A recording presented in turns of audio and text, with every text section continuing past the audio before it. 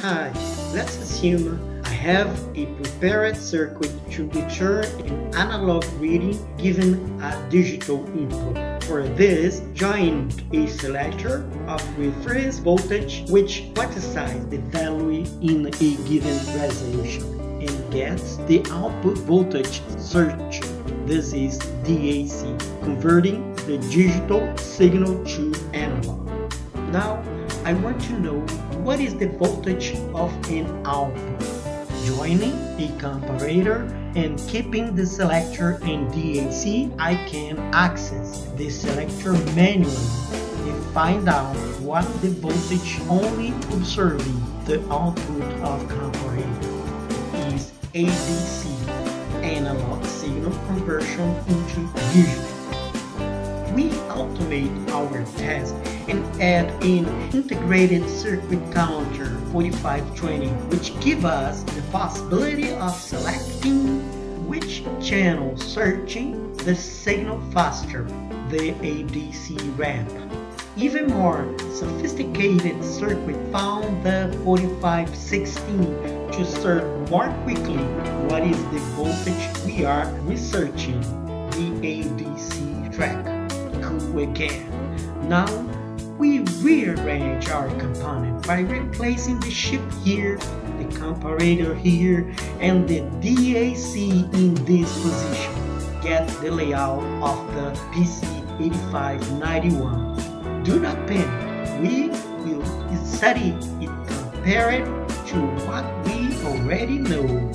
Remember these settings? Note that the unknown voltage is discharged into the negative pole of the comparator. See, the same things happen inside the PC8591 chip that has 4 entries, analog, whose data are stored and tabulated in the component that goes straight to the pole negative comparator. Now notice the positive pole that receives the tension for the counter, which is used to compare with the unknown voltage. In this case, we use a circuit simple counter.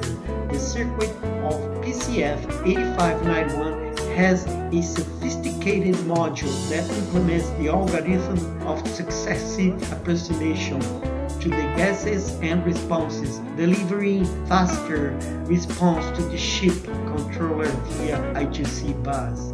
Now, suppose someone using I2C bus wants to produce a certain voltage given a digital number.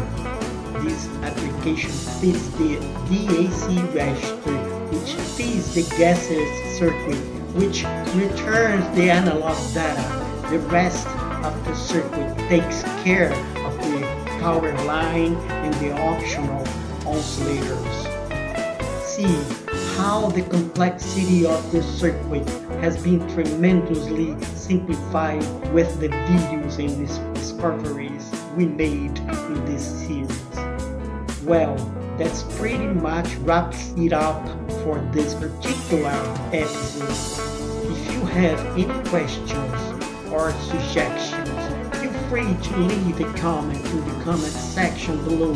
Don't forget to check out the official YouTube page for more. As always, I appreciate every like, favorite, or subscription you give me. You are watching Jungle Tronics page. Until next opportunity, bye.